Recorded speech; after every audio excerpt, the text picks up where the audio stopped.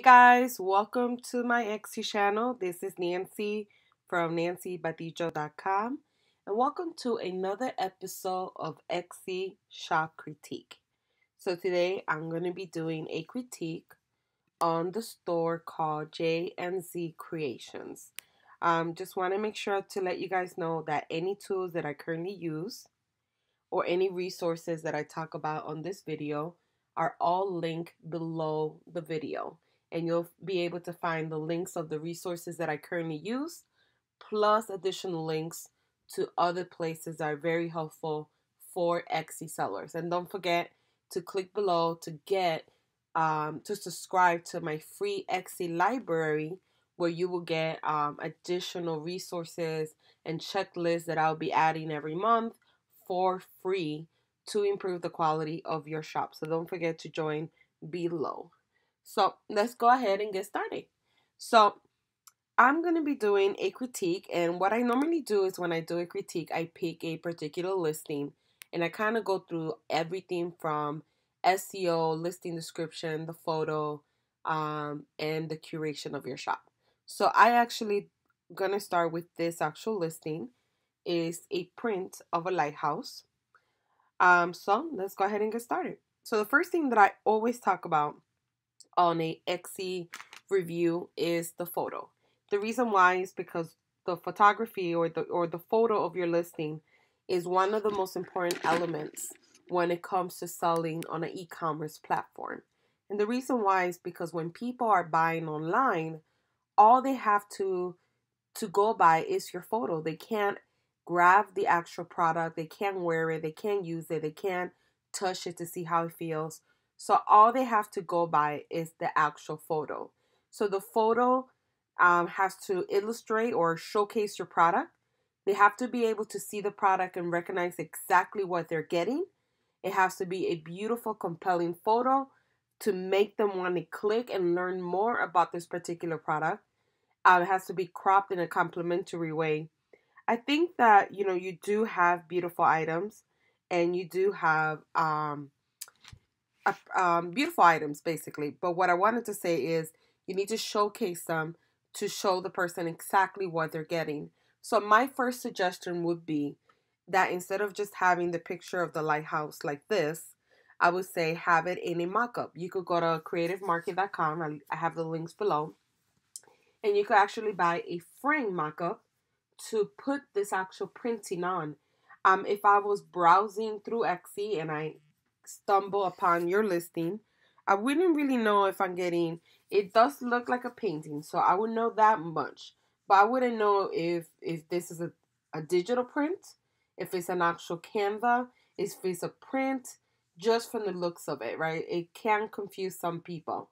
So what I would recommend is having it on a frame, doing multiple pictures of different colors of frames, so showcasing it in different colors, and also showcasing it in an actual living room or wherever you think it will go best, in the bedroom or somewhere, but showcasing it in an actual style scene. The reason why is because some people are visual learners, so if they get to see the product, on top of a mantle or on top of a couch, like behind a couch, they'll be able to picture it in their home and see if this type of print will work for their home. So that's the first thing I would suggest. You want to make sure that you add additional photos. Etsy gives you 10 listing photos. I would take advantage of all 10 or as many as you can. Minimum 5, I would say. And then I will also add a call to action photo. And the photo is just a call to action saying, click below to learn more about this product, or click below to view listing, matching items if you have any matching items, anything you want to put, but just telling the customer what to do next. That way they don't leave your listing and they continue browsing in your store. The longer they stay in your store, the chances of them possibly buying from you or liking something that you currently have. That way later you could go ahead and market back to them. However, you definitely need to work on adding more photos, showcasing your product better so they can understand exactly what they're buying, of showcasing it on a style scene, like I said, and then adding call to actions as well. Now, the second thing I want to talk about is SEO. SEO, also known as search engine optimization. So if you are an Etsy seller like yourself that's been around for a while, or if you're a new Etsy seller, you're gonna start noticing that SEO is crucial to the success of people finding your products. So SEO helps people find your products when they search for something on the Google search engine, whether it's Google, Yahoo, Bing, or whether they go to Pinterest or Etsy or any other search engine. So therefore, when somebody types in a keyword, a list of products show up, or products or services, and with the goal of getting found as an SEO organically, the goal of it is to be found in the first page of that Etsy or the first page of that search result. You don't want to be buried on page 300 or 200 because, or even 5, because a lot of people, they might go to page 1, maybe page 2, and after that, a lot of people just decide from those 2 pages they're not going to continue going to page 3, 4, and 5. So I highly recommend investing in Etsy rank on the actual pro software that they have. They have the free one and they have the pro. And the reason why I say the pro is because it does give you more metrics when you are doing keyword research. Now, looking at your keywords, I did an audit on it, and you did a good job in trying to find keywords that describe your item. So in that sense, you did an excellent job. The only issue is that a lot of these keywords, the volume, the search for it per month are very, very low. And also the engagement is very low. That means that a lot of people are not engaging if they do find this type of prints. And on top of that, the volume is very low. So for instance, if you have, when you do research, if you see one that says unknown, that means that there's not enough data collected for them to measure the value of how much is the search or how many people are searching for that product monthly. So the same with this one. So anything that has unknown, I will automatically remove, because that means that they don't know how many people are searching for it because it's so low, they don't really report on it. Now, what you also want to make sure is that you don't want to use a keyword that is too broad. So a sunset could pretty much be anything. It could be a sunset print like what you're selling, or it could be a sunset, I don't know, earring or something. If you were to go to Etsy.com and you type in the word sunset, you're going to notice that's going to showcase a lot of different products. That's the reason why, is because this is it's a keyword that's too broad. So therefore, it has 127,000 people using sunset. So therefore, not only are you using a keyword that's too broad, you're using a keyword that's too oversaturated. So you're not going to be found in the search results. And on top of that, you're using a keyword that is too broad. So therefore, you're not targeting your target audience. You're showing your product to anybody and everybody. So therefore, you're not going to get the sale, right? Because you're not showing it to people that actually want to buy. And then if you were to run a campaign and you were to do a promoted listing on Etsy, your cost per bid is going to be a lot higher because there's more people competing for that particular keyword. And a lot of times you just waste money anyways, because on top of that, you're not targeting your audience. So therefore, now you're just spending more money on a keyword that's oversaturated, and on top of that, a keyword that doesn't target your audience. So what I highly recommend is that you go back and you redo your listings. You want to make sure that when you are picking a good keyword, that it has a healthy amount of searches per month, that it also have some engagement. You don't want to have too much engagement, because if it's very high in engagement, the probability of it being oversaturated is always the issue. So you want to have a balance of, you don't want it to be oversaturated in the sense that you're competing with 100,000 people, right? You want to keep it underneath 10,000 if you can. But then you also want the search volume that, people are actually looking for this product. So, anywhere from, let's say, 200 to 800 or more, as long as the competition is low, right? And then you want to have some type of engagement, which means that people are engaging with these type of listings. People are, looking at the listing, clicking, learning more to see if they want to go ahead and close out the sale. So I recommend redoing your tags. Keep in mind that tags are important because whether you work on the photos and you get these amazing mock-ups, that's not going to do anything if your photo, right, doesn't, I'm sorry, if your SEO is not driving the right people. So you definitely want to go ahead and do that. You definitely want to work on that. Um, Once you have your new keywords, what I would suggest is writing a compelling title. So yeah, it's fine if you write Lighthouse Print, but you also want to write a compelling title that when people see this, they want to click on it and learn more. You also want to make sure that the first 155 characters, which is considered in the meta description, that you include the main keyword there, but that you also write a descriptive meta description. This is your meta description, and it's the first 155 characters of your actual listing. So therefore, when you write your meta description, it as you have it right now, people when they find you on Google, this is what they're seeing. They're seeing the sizes, the resolution, and that's all they're seeing, the price. But they're not going to want to click on it because they're not reading an enticing description of what you sell. So what you want to do is go back and fix that. That way, when people find your product, right, online, they see it, they feel enticed to click on it, and they feel enticed to buy from you. But you definitely want to work on that as well.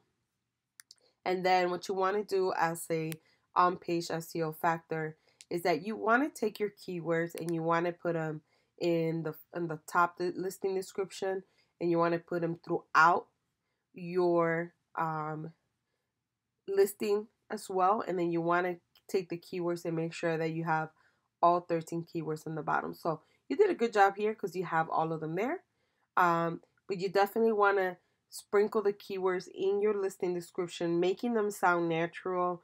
You don't want to, do stuffing keywords and then it doesn't sound natural at all. So you want to make sure that it sounds natural, that they fit in there. And this is going to help you optimize your page to get found for additional keywords. And this is how Xe knows what your page is about and what is relevant with. So that's another tip you want to do. Keep in mind that SEO is very, very important. It's something that once you learn and you start practicing over time, it does take a few times to get it, but then once you start doing it all the time and examining your data and reviewing your SEO and doing keyword search, you'll get better and better and better with it. Now, the next thing I want to talk about is your listing description. So your listing description is basically anything and everything about that particular listing. So you want to make sure that you include anything that the potential customer might have a question about. You want to include like the color, the size, shipping policy if you have any, return policy if you have any. In this scenario, I believe that this is a digital download, so I don't necessarily think you need a shipping policy. I apologize about that. But just having anything and everything the customer might think of. So I do like the fact that you say this download includes, and then you have all the different sizes.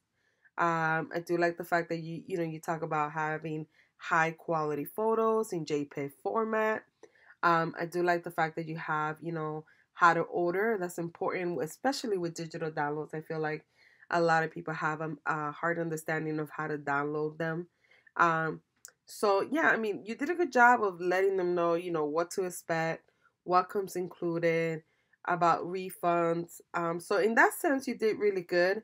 I think you just have to write a better description in the sense of tackling your emotional buyers. So, what I would recommend is just writing an enticing description of whatever you're selling, and letting and just writing like a story. And this is your listing description is a way to showcase your product, showcase your voice, and kind of give your product and your Etsy shop a little bit of a personality. So that's going to seal the deal. So keep in mind that the photo is what made the person click on it. SEO is how they found the photo, and the listing description, it gives them credit. It gives the customer credibility, trustworthiness, and this is when they go ahead and purchase from you because they feel comfortable. They read everything. You were very clear and transparent. So therefore, and you make the sale easier to sell. So you want to make sure that you write a compelling story about whatever product you're selling. That way people feel like they need to buy it. Now, the last thing I want to talk about is the curation of your shop. And the curation of your shop is basically the overall look of your shop. Um, the first thing I noticed when I came to your shop is that you don't have a photo up here. You do have one in the I think in the about me section or the policies. I thought I saw one. Maybe not. I apologize. Let's see. Give me 1 second. What I recommend is always adding a photo. Keep in mind that when people shop on Etsy, they're shopping on Etsy because it's unique. They're shopping on Etsy because they want something custom made. They know that they're not going to be able to get a custom made product or service anywhere else but Etsy. So they really do want to connect. This is not eBay or Amazon that people buy and they don't care who they're buying from. I think on Etsy or handmade places, it's more personal. People want to know who you are. They want to know your backstory, why you started Etsy, what motivates you, what inspires you, how did you get started, like what companies do you use with your products, how they want to know all this stuff. So what I recommend is using the same photo if you like. This is an actual really good photo of yourself showcasing your beautiful face. Put it up here. Let people know who you are. um, I will work on getting a banner if you can. You can make it yourself using any software like Photoshop or gonacanva.com, or you could hire someone. I have links below where you could hire someone and pay them $5 for a banner. And you could easily make a custom banner for your shop that is going to make your shop look a little bit nicer. It's going to give it that little pop. What you got to think about is there's so many stores, right, on Etsy. What makes your store better than everyone else's? Why should I buy from your store, right? Like what makes your store different from all the other millions of stores on Etsy? That's the bottom line.